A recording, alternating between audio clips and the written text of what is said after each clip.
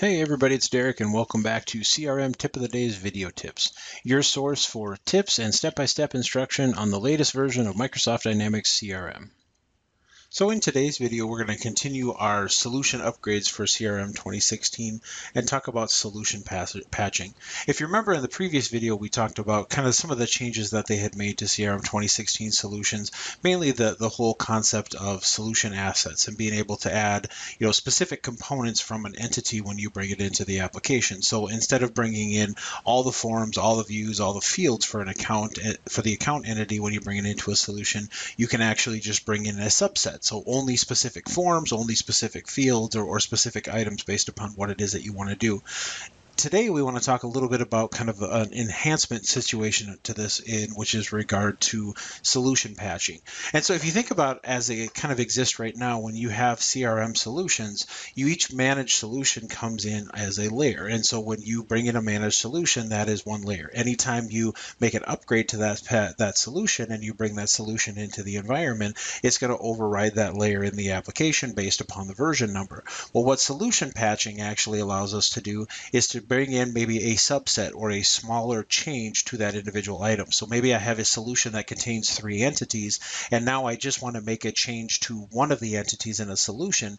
What I can do is I can, in essence, make a patch for that item that just contains the changes that I want to make for that one particular entity, and then I can bring in and I can import that managed patch into the environment. And what happens is it actually brings that managed patch layer on top of the existing managed solution layer. So you actually have kind of a 2-tier process.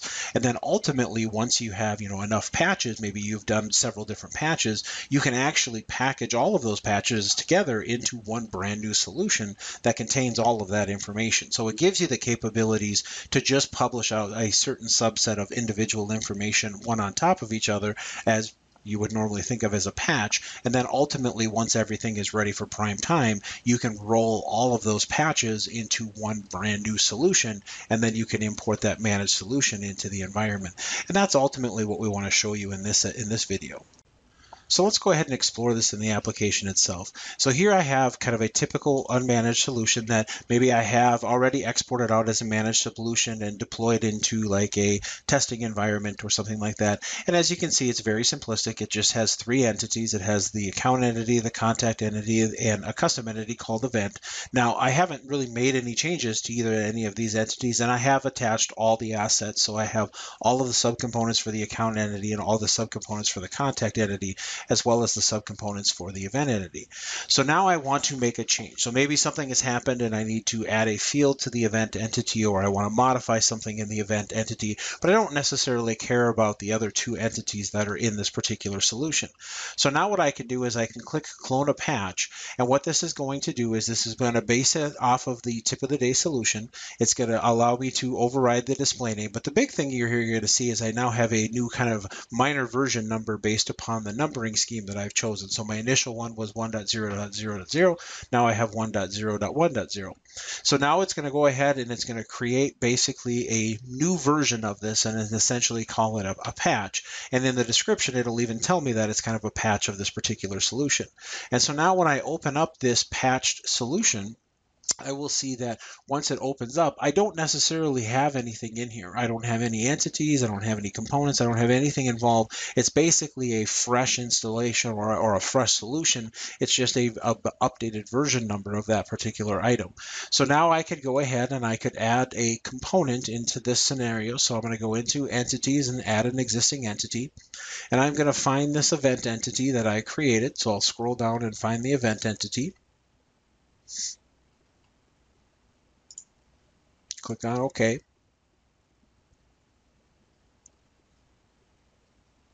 Now you'll notice that initially, because this was a custom entity, obviously everything came with it, which is fine. That's kind of what we would normally expect within this situation. I could pick and choose just the selected pieces that I would want to do. So if I'm just adding a field or something like that, I could deselect certain aspects of this and only include the items that I wanted as part of that patch. In this case, I'll just go ahead and I'll hit finish. So now in here, I could make whatever changes to this particular entity I wanted to. So I could come into here, I could expand the event entity. Maybe I'm just going to go ahead and create a field for the event entity. So now I'll go ahead and just add a new field. I'll call this event date.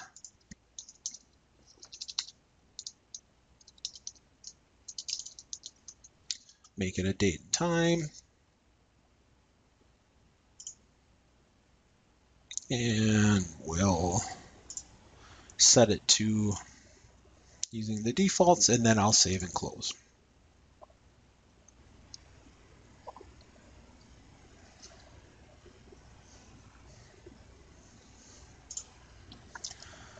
So now I would want to go ahead and deploy this. So now what I can do is once I've got everything kind of published from this situation, I can then go ahead and close out of here.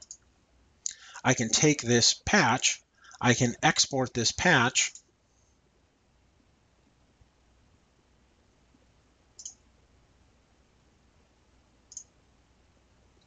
I can export it as an unmanaged patch or as a managed patch. In this case, I'll export it as a managed patch. And then I can save it. Now, what I would do is now I would go into my new environment, just like I normally would. I would install it into the new environment. But what would happen is it would append this basically on top of the current managed version of this individual solution. So now I would be able to, at that point in time, be able to go in and just apply the individual updates. And now if something else happens and I want to make another situation within this item, I could go ahead and clone patch if I wanted to. Now I have another version, 1.0.2. I would go ahead and save this. And now maybe in this particular situation, I am only going to make a small individualized change. So now what I could do in this situation is I could go ahead and make another change to this item. I would go ahead maybe and add an existing entity. And in here, I would go ahead and choose the event entity, bring that information in, and then maybe I rename a field or something like that. Concept being that once I have this done, I do the same thing, and it just appends this in. So if you were to kind of look at it sequentially, I would basically have these three individualized solutions, but the two would be kind of on top of the existing kind of managed layer that would be sitting there. So I would have your baseline managed layer. They would still come in as individual layers, but they would be in regards to the individual solution that I already had. Now, once I have all of these individual situations that I'm working with, now I could go ahead and let's say, okay, I want to basically, instead of having to install each one of these, I know that everything is matured enough to the point where it's ready to roll out and deploy as an entire situation. Now I could go ahead and I could clone the solution. And when I clone the solution, now it's going to create a major version of the solution that will include all of the individual patches that that I created within that situation. And so this would now give me the capability to roll that information all into the newly created solution and then deploy the information from there. And so this really gives us kind of a nice option from a application perspective to be able to grow and evolve, because you don't necessarily always want to redeploy the entire solution, particularly if you've made changes to individual things that don't apply at that particular situation.